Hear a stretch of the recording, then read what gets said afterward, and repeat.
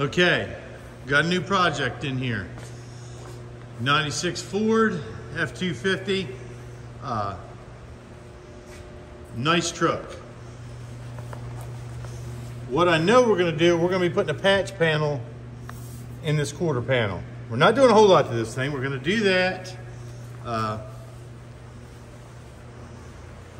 We're gonna take these headlights out, sand them down, make them look a little better. If you notice, the bumper's kind of tilted down. We're gonna do that. Hopefully this will be in and out of here relatively quick. Again, nice truck, old school style. This thing sounds nice too. Let's see if we can let you listen to her here.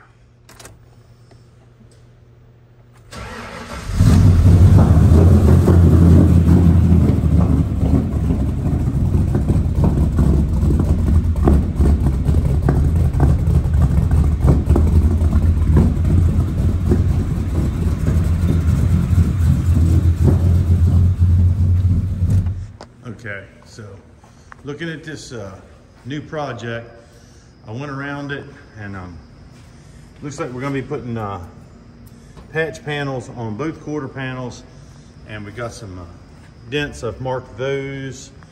Nothing real major, but we're not getting into the cab or anything, so we're gonna try and get all of these dents. We're gonna start on it today. I'll try and keep you posted as we move along. I haven't marked the dents in this side, but we're gonna be putting a patch panel in this side as well. And it's got a few dents, typical truck stuff down the side of it. But follow along as we get this project done. Well, we got started on her today. We got the beam boy here and Troy. Getting the dents fixed. Let's see what we got on the other side here. Oh yes. Where's your helpers at? You know where they are. I know where they are. All right. I'll give you an update on this 96 F250. The students, they got repairing the dents well underway, and we knew this was rusty when we started. I hadn't ordered the parts.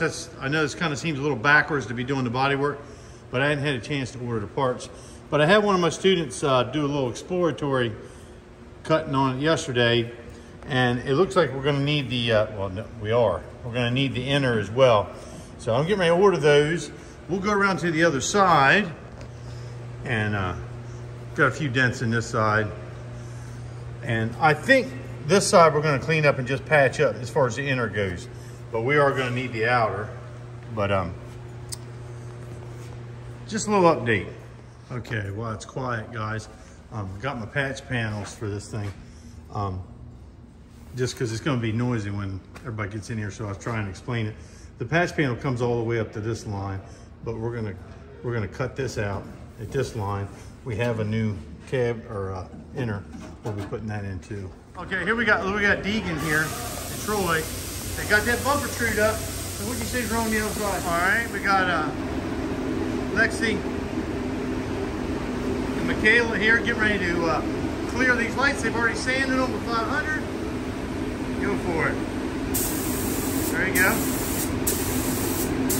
All right, there you go.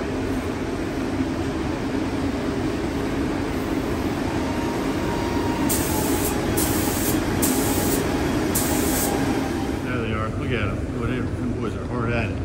Playing, really playing Tetris or Minecraft. There we go. All right. Now. Number 2. One more down the bottom, yeah. Then go all the way around it. There you go.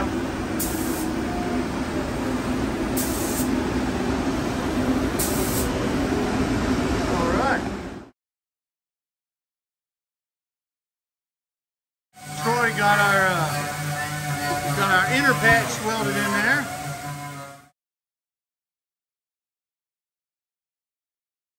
We got Eli and Lance. I think you know them from other videos. Well, mainly Lance. Eli here's his support equipment, basically. They're cutting this out, as you can see, and we'll push it in. It ends up being flush.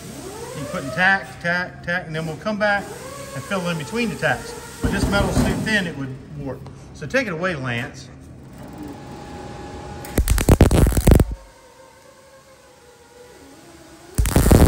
There you go.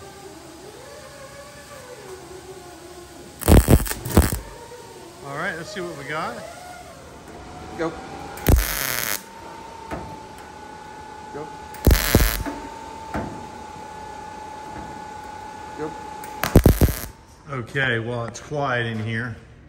Again, with all my videos, you know, they're all chopped up. I'm a school teacher here. I just kind of film in between. What's going on here is in the clip you just saw, probably, depending on where I put it, I had Lance and Eli. They were spot welding this thing, or tack welding, every, you know, inch or so. And what we've been doing is we've been cutting right down here as we go, and we push it in, and that allows that to be totally flush and butt welded. When we're done, we'll be able to reach in there and pull out. If you can imagine, there's a little strip. Now I'll go around the other side and show you. Okay, we're around to the other side. With their spot welding, imagine there's a line right there, and that's where they're spot welding. We're cutting right here as we go and tack welding it. So as you can imagine, this piece here is going to be flopping in here. Well, we can reach up through here and pull it out. So it's kind of, we call it a cut and butt, is what it is, because you're cutting it and butt welding it together. Anybody can just overlap it. See, that's what that is now. It's just overlapped and weld that up. That's real easy to weld, it's real easy to do, but there's always going to be a hump, and it's just not the right way to do it. Butt welding is the right way to do it. So today, they're going to end up cutting this. They'll push all this flat, and it end up being totally flush like that. Now what's going to happen is, I don't know if I'm going to be able to catch him doing it, but a couple of my sophomores today are going to be, let me get in here. They're going to be filling in. So they'll put another little tack weld right there. They'll come over here, put another little tack weld. Come over here, put another little tack weld. Put another little tack weld. So on, and they'll keep doing that so we don't warp this panel up. And as they get down, then they'll go right next to that one and put another one and put another one and put another one. Then we'll grind it, and any little holes we will fill up. There is a lot that goes into that. So that's what's going on with this old Ford.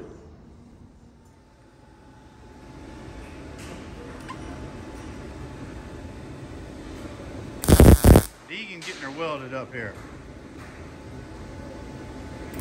I swear I've got almost everybody in the class working on this thing.